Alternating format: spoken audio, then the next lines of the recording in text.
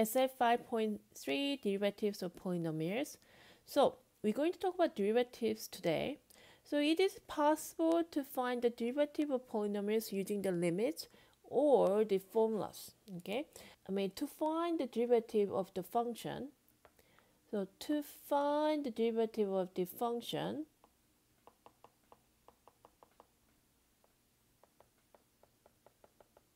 f prime x, okay, we use limit theory to find the gradient of the tangent, okay, using the limit. Okay, so to find the derivative function, we need to find the gradient of the tangent.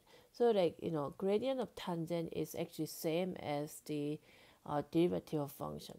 So when we evaluate this limit, when you use the limit function, limit formula, which is the f prime x is equal to limit, or h approaches to 0, f of x plus h minus f of x over h. When you use this formula to find the derivative function, we say we are differentiating from the first principle. We are differentiating from first principle. Okay.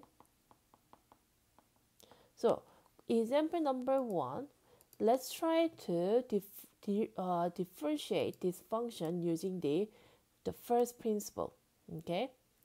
So first principle means we are using this formula.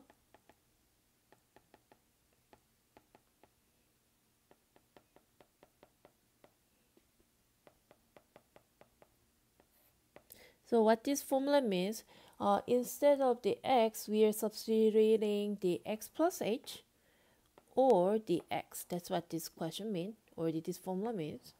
Okay, so we're going to do first, substitute h plus x into the function f of x. Then we get x plus h squared minus 4 times h plus x plus h plus 2 minus, and now we substitute x into the function f of x, so we get x squared minus 4x plus 2, and is over h. Okay, then this is same as limit h approaches 0, x squared plus 2xh plus h squared minus 4x minus 4h plus 2 minus x squared plus 4x minus 2 over h. Okay, then when we simplify this numerator, this is equals to a limit h approaches 0, 2xh plus h squared minus 4h over h, and this is same as a limit h approaches 0, 2x minus 4 plus h, and this is equals to 2x minus 4 as h approaches 0. That's how you find the derivative of the function using the first principle. Okay, but the interesting is you're never going to use the limit to find the derivatives. Okay, you're always going to use differentiation formula, which is this one. Okay,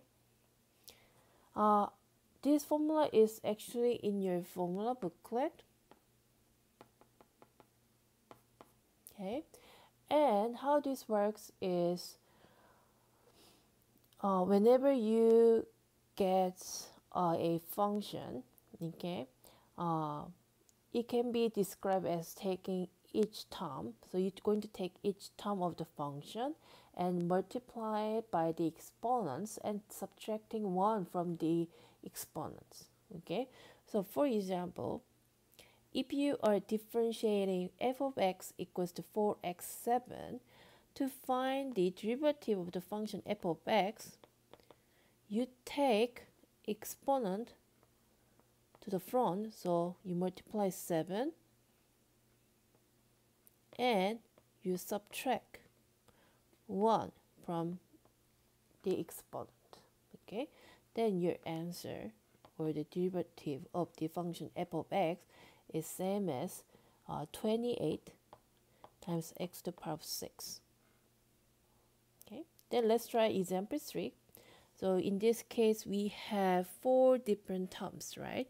What you need to remember is you multiplying each term by the exponents, then subtracting 1 from the exponents. That's what you need to remember. Okay, so let's just write it here. So you're going to take each term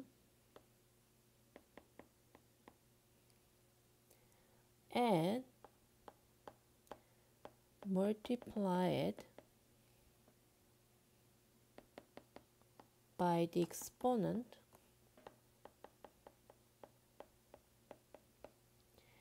then subtract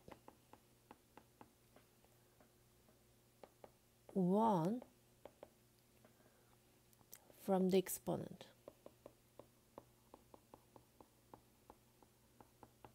Okay, then let's do example 3.